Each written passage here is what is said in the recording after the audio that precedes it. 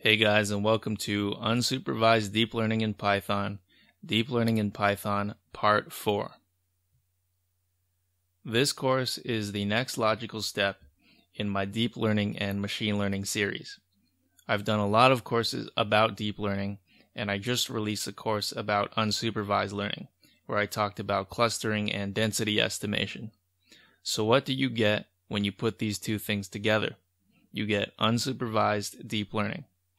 In this course, we'll start with some very basic stuff, principal components analysis, and a popular nonlinear dimensionality reduction technique known as t-SNE.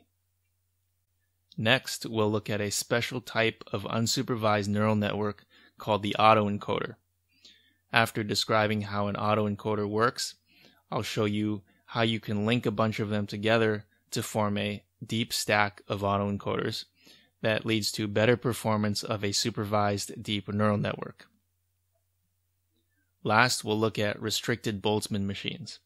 These are yet another popular unsupervised neural network that you can use in the same way as autoencoders to pre-train your supervised deep neural network.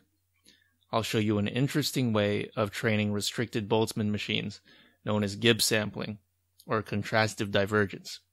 And I'll demonstrate how, even though this method is only a rough approximation, it still ends up reducing other cost functions, such as the one we use for autoencoders.